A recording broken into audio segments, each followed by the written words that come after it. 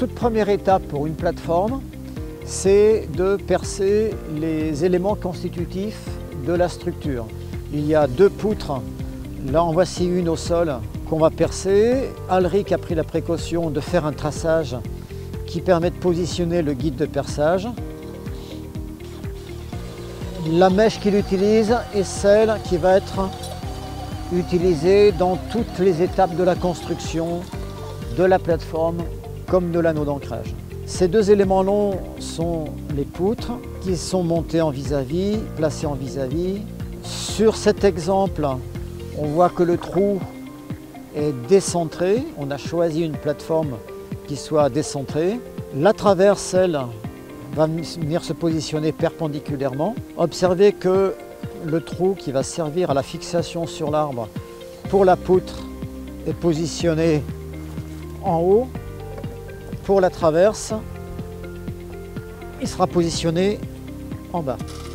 Nous travaillons sur une palette tout simplement, mais qu'on a pris la précaution d'installer bien plane pour que la plateforme elle-même ne soit pas voilée et qu'elle présente une belle planéité qui fasse une plateforme esthétique. L'assemblage se fait par 3 vis. La première est positionnée au centre, perpendiculairement. Voilà, les 2 autres vis se sont placées avec un biais qui permettra de travailler en travers des fibres et non pas dans le sens des fibres. On aura une meilleure tenue. Voilà, on obtient un U qui va être conforté par ce qu'on appelle les renforts d'angle.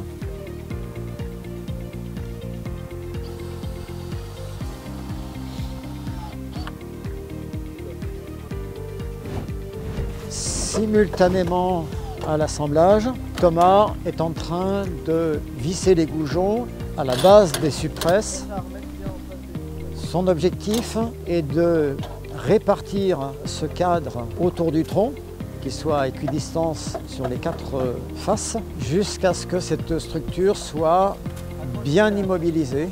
Il faut que la structure soit d'une part bien horizontale, bien répartie autour du tronc, avec les 10 cm sur chaque côté, et enfin qu'elle soit bien orientée si on a besoin, par exemple, de lui donner une orientation particulière. Et évidemment, il y a la hauteur de la plateforme qui doit être vérifiée par rapport au traçage fait préalablement sur le tronc.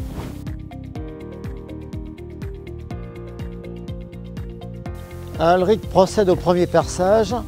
On observe sur la mèche une butée de profondeur. Je l'indique.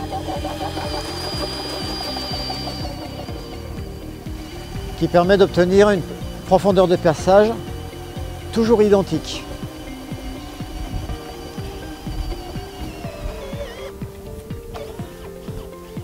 Une phase de désinfection et l'insert lui-même, donc l'élément cheville en polycarbonate qui va être inséré dans le tronc est désinfecté.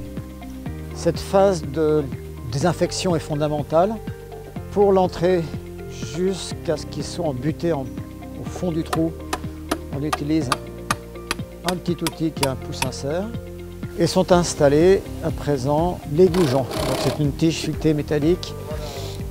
Il y a un écrou à l'intérieur et on verra un écrou à l'extérieur. Dernier perçage pour cette plateforme.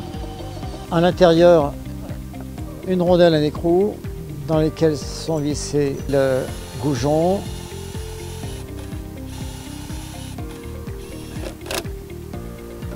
la bague de centrage a pour fonction de bien positionner le goujon dans le trou de la structure.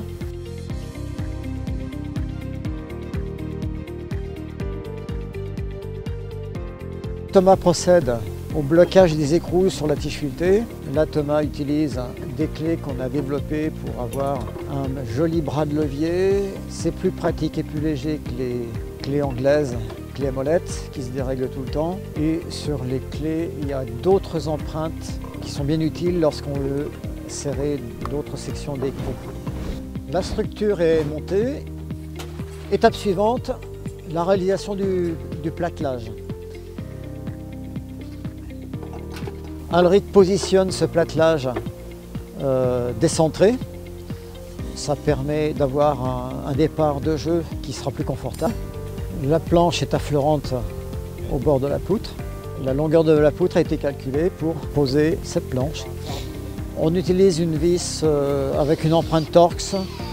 C'est confortable, c'est efficace pour transmettre le couple. La structure en bois est faite en Douglas Orobier. C'est le choix que nous avons fait pour avoir une plateforme qui dure longtemps. Le Douglas Orobier est un classe 3 lorsqu'il est suspendu dans l'air sans contact avec le sol. Il durera plus qu'une quinzaine d'années. Donc on a une plateforme qui sera aussi durable, largement aussi durable que la rapidité de croissance de l'arbre.